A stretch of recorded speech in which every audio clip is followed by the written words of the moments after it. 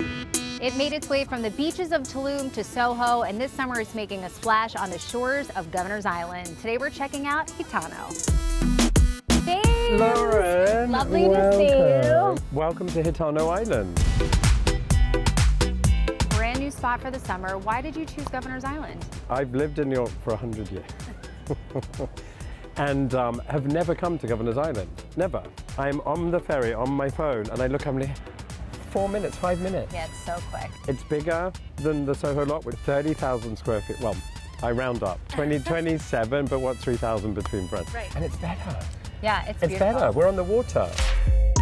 We have different sections here. Tell me about where we are. This is sort of the beach area, and they have bottle service and wine and cocktails over here. Very nice. And then I'm going to walk. Shall I walk you around? Yes, please. Come, follow me.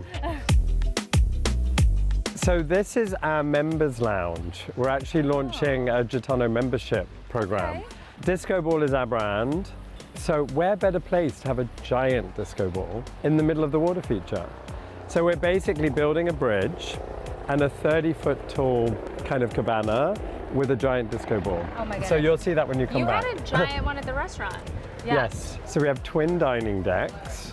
All of this wood is from Tulum. Can you believe it? Beautiful. It's called zapote. It's one of the hardest woods in the world. It's very rare. I noticed kids here, so very family friendly. Absolutely. I mean, we really enjoy a very diverse audience. So where are we now? So this is the main dining tent. This bar was originally made in Tulum. I love it. And all the marble cracked en route, and we glued it all back together, like wabi-sabi, you know? And then that disco ball, yeah. All right, James, brought out some beautiful dishes. What do we have here? I'm so proud of our menu. We've evolved over the years, and in end of 2019, we hired our executive chef from Puebla, Mexico. So it was really good to collaborate with him and evolve our concept and sort of elevate and bring, most importantly, to bring the true flavors of Mexico. We're going to start with the truffle tayuda. It's almost like, I don't like calling it a pizza, but it's almost like a Mexican pizza with a tortilla base and black truffle. We try and balance healthy and delicious, and then sometimes a bit naughty, which would be the cheese. This sure is naughty. But it's nice. Yeah. One of our new dishes I'm really excited about. Antonio, our chef, created this crispy chicken. It's spectacular. Chicken's great too.